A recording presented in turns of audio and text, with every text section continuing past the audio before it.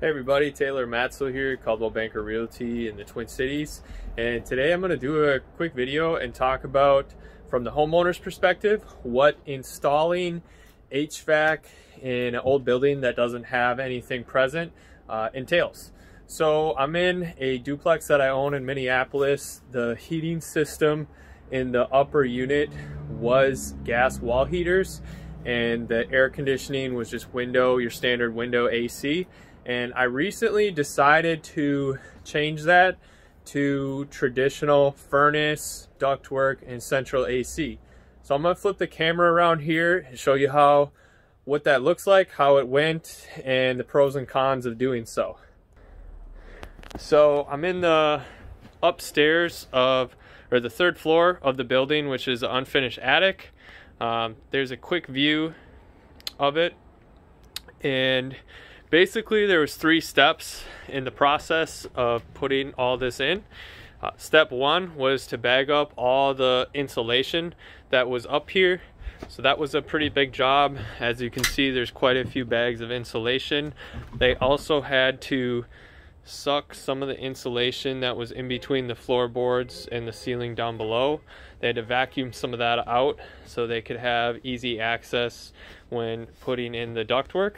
So that was step 1. Step 2 was determining where the return supplies would go and cutting holes in the ceiling for that. So there's a supply there. This is the main supply line, and then they have branches off to get to the registers down below. And then this is the return. We just did one return in the middle. One item I had the contractors keep in mind when doing this was I may finish this space up here at some point in the future. So we had the supply lines and the return out of the areas where I may finish off, which was there and up here. This is a pretty big attic space, so that was something I'm glad I did, because it does still give me the option to finish this off if I want to down the road. Step 3 was putting in the actual ductwork. That's what all this silver stuff is here. It's wrapped in insulation, and then just a flexible tube that runs. And then step 4 was hooking the ductwork up to the furnace there, and then there's also a central air conditioning unit outside down below. This was pretty simple because there's already a gas line up here, and they just propped the furnace there. So that's what it looks like.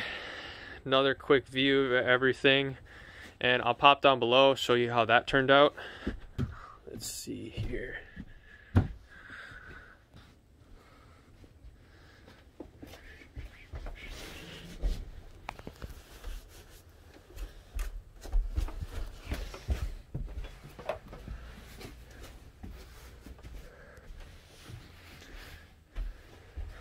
All right, so here's the upper unit. As you can see, there's a supply for the living room here. There's a return, the main return, the one and only return there. Here's a bedroom. There's a supply. That's the old gas wall heater there. So that's what it looks like. Did run into an issue in the bathroom when installing the bathroom fan. I had that done as part of the process too. For whatever reason, the ceiling material in the bathroom here was still plaster, so that cracked and crumbled pretty good. It crumbled a little bit around the supply there too. Otherwise, the other areas where the supplies went in very clean, because the ceiling material was sheetrock. So couple pros, couple cons with doing a job like this. One pro would be the heating system is much more safe. The previous system, as I mentioned earlier, was gas wall heaters pictured there. Those got pretty unsafe because they just direct vent out the side of the wall, and I feared that maybe at some point there'd be a big gust of wind that could potentially blow some of the exhaust back in. So that's one pro. This system's very safe. The other big pro is I now have central air. That'll be very nice. Couple cons with doing a job like this. For one, it's very, very expensive. So just is what it is. I knew getting into this property is something I need to do down the road, so it wasn't a huge unexpected item for me.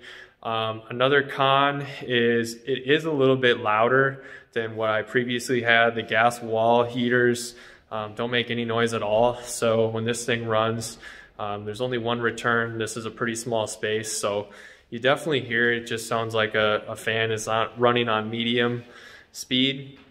So that's another con. Outside of that, the only other con I can think of is when it heats, it's a little bit uneven because the supplies are in the ceiling. So warm air rises naturally. So you have warm air coming out of the top area in this unit. It just kind of goes back up. But down below here is another unit that has a furnace, so their air kind of seeps up through the floor naturally.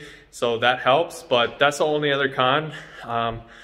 Outside of that, I'm really happy with how things went. It did take a little bit longer than I thought. It took a couple weeks for them to come in and do the full job. It's a big job. Luckily, the unit up here is vacant right now, so that helped.